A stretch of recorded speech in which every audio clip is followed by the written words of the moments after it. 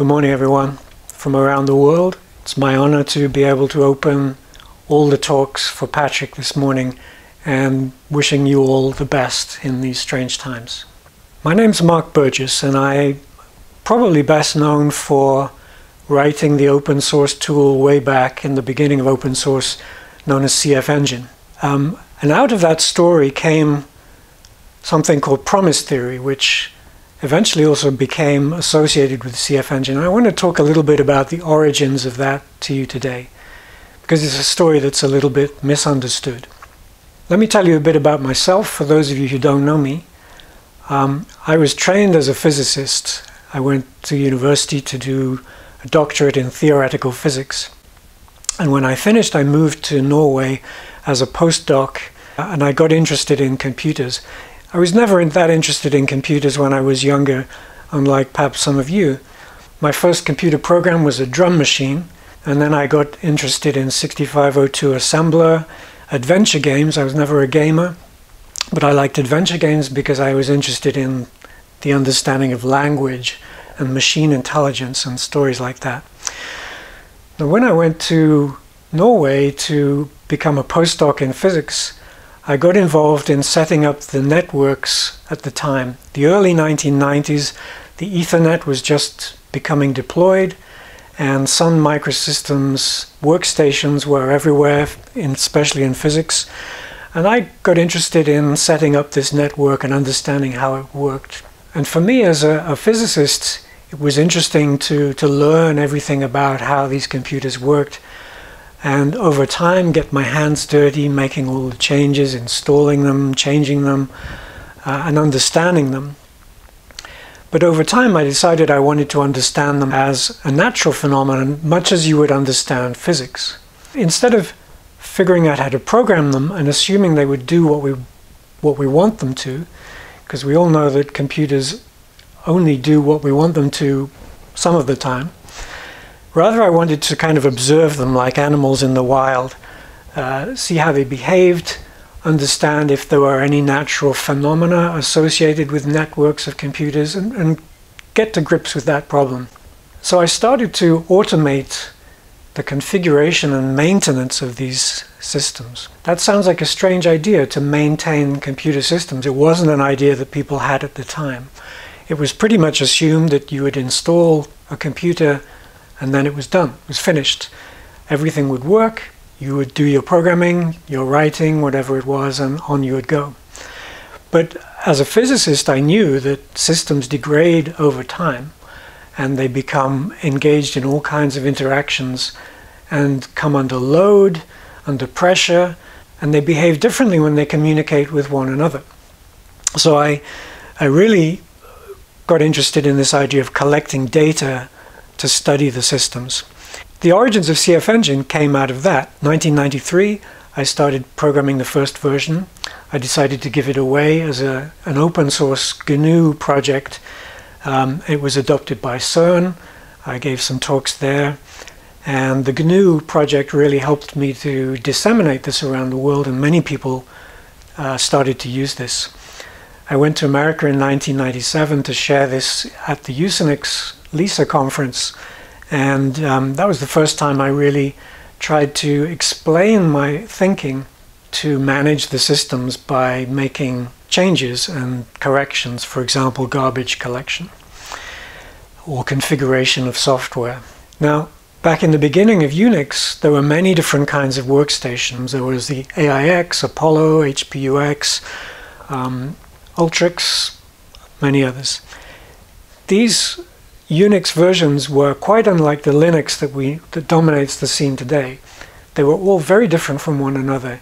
Even the Bourne shell was very different on each system. Sometimes it was BNSH, sometimes it was the Z shell. I think that was AIX. And so you couldn't write one script that would work everywhere. The layouts of the systems were different. Everything was very, very different. So I realized you would need a layer of abstraction on top of that to make those differences go away. And this immediately introduced the notion of virtualization, which is, of course, now a very well understood thing. But we needed to virtualize the concept of a machine, create a model around it, and then this notion of desired end state came about, where We have some idea of how we want the systems to behave, how we want them to be configured. Instead of making a lot of changes manually, we would simply try to define the desired end state and make the machine home in on that state, a bit like driving with a GPS. So the desired end state becomes your final destination, and the machine figures out how to get there. This was in contrast to the preferred idea, which was called congruence, where you start the system in a known state, a blank state, a fresh installation, and then you make a number of changes one after the other to try to bring it to the desired state. The problem with that was that it's fragile to the smallest intervention and the smallest miscalculation, and environmental influences often make it go wrong, so you don't necessarily end up where you thought you would. When I went to America to explain this, nobody really understood what I was talking about, and I got a bit depressed, and on my way home I got sick on the plane, and I started to think about the idea of immune systems making us well after sickness. And could I use that as an idea to explain this notion of desired end-state computing? So I went back the year afterwards and gave a talk which was called Computer Immunology, 1998.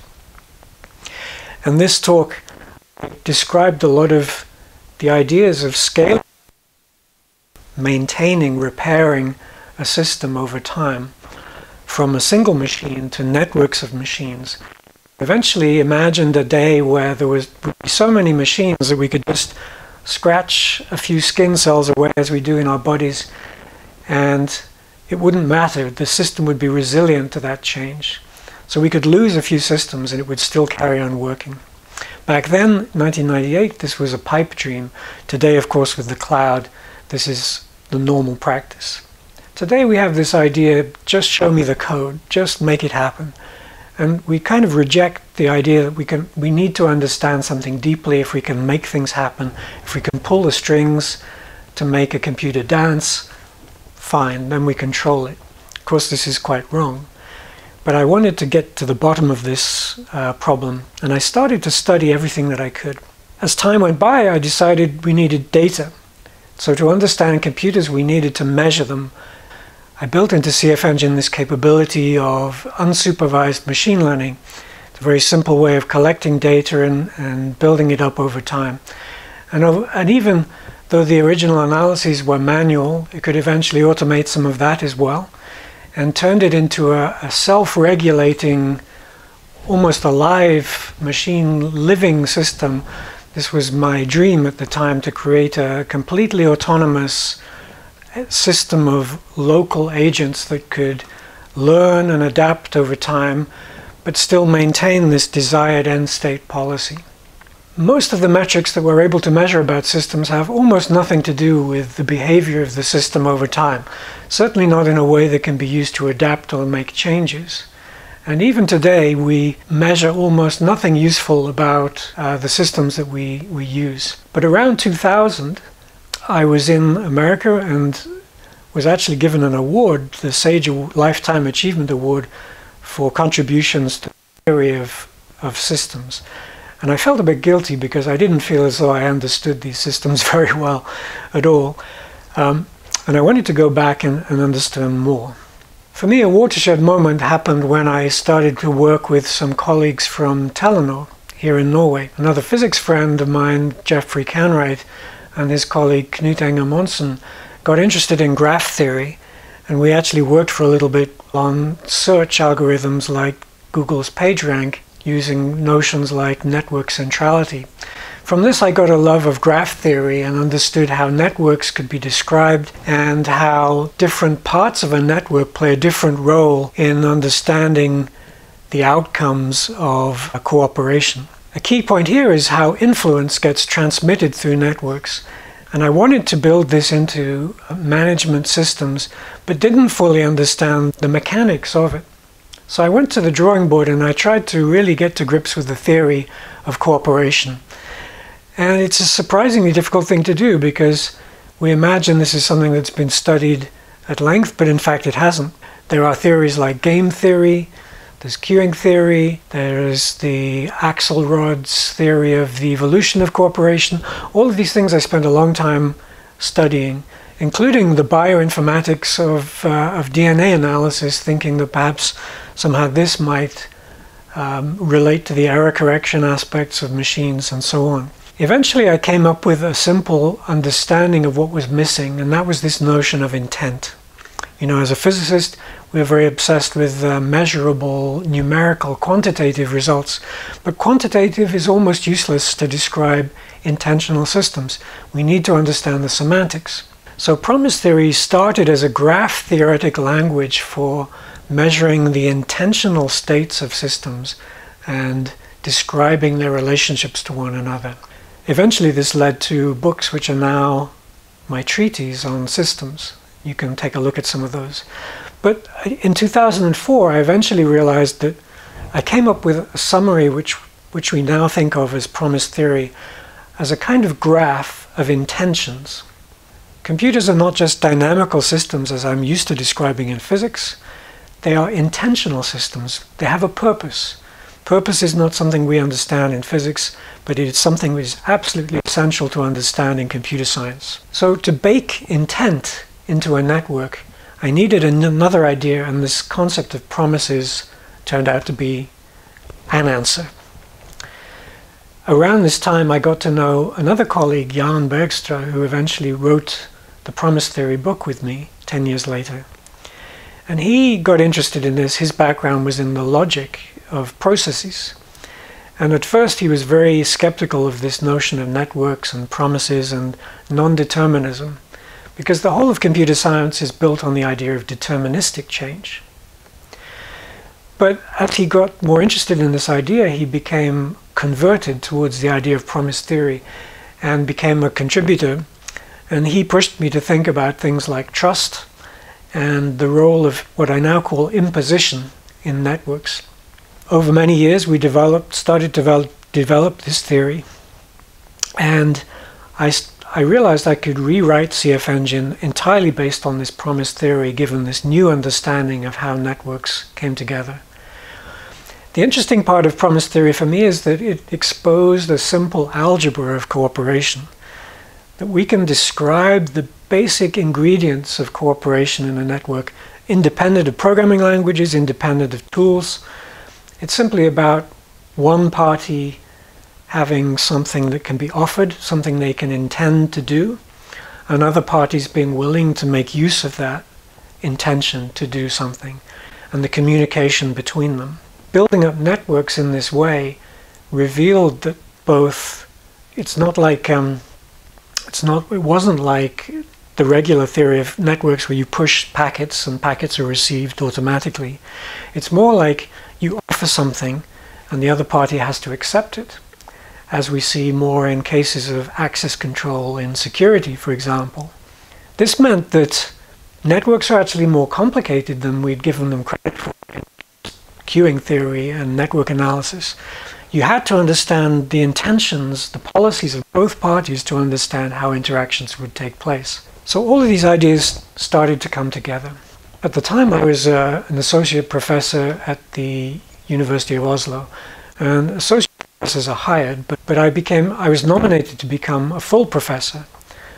For those of you who don't know, a full professor, a fully anointed professor, is this strange animal which has to be appointed by an international committee.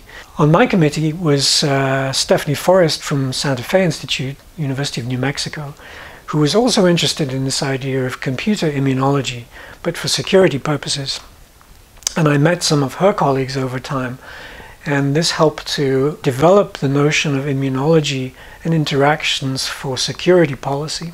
We can think of the maintenance of a system as the correction of errors relative to its policy, a little bit like the copying of DNA.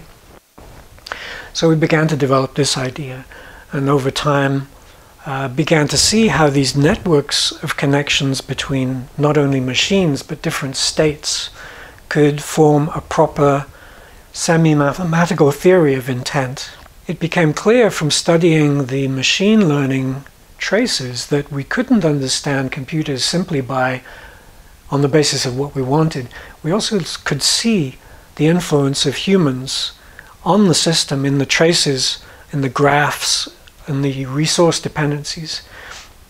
And this meant that computers won't necessarily do what we want them to do as the programmers. They will do something which is related to what everyone in the world is trying to get them to do. And in the age of the internet, influences come from all around the world at all times, especially on very busy servers performing services online. So what do I want to say about promise theory? For me, this has been sometimes difficult personal journey. The computer science community certainly tried to reject it in the beginning, and still do today. I still get hate mail from some parts of the world. What I want to get out of this is a sense of bringing computer science or computer technology into the realm of science in a way that it hasn't been in the past. Making things work is not science, it's technology. To do science, we need to have an understanding, a theory, and we need to connect it to a bigger picture.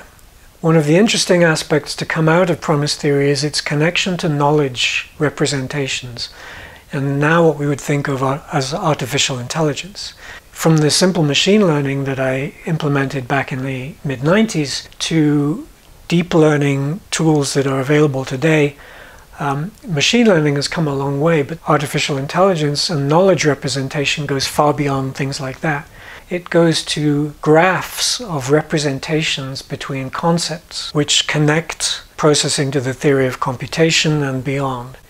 And this is an aspect of promise theory which I think can still be developed more in the future, and is going to be really important to understand how to build our future systems. There are many lessons that come out of this, and many general principles that come out of the basic elements of the algebra of cooperation. Another one that was very interesting for me was later I got to know my friend and collaborator Daniel Mesic, who came out of the Agile community, and he got interested in applying promise theory to the notion of how humans work together, and especially manage and lead teams in organizations to undergo change. The notion of change in human systems is quite interesting. Of course, humans are very different kinds of agents to the kinds of machine agents that typically run computer networks, but still the principles of cooperation are the same.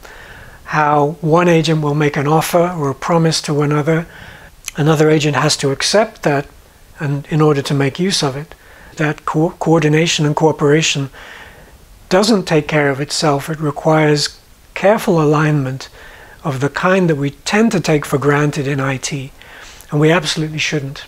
Gradually over time, as IT systems came to study more complex networks of interaction, especially in the case of services and so-called microservices, the algebra of cooperation between them has played an important role in how we understand the scaling of systems.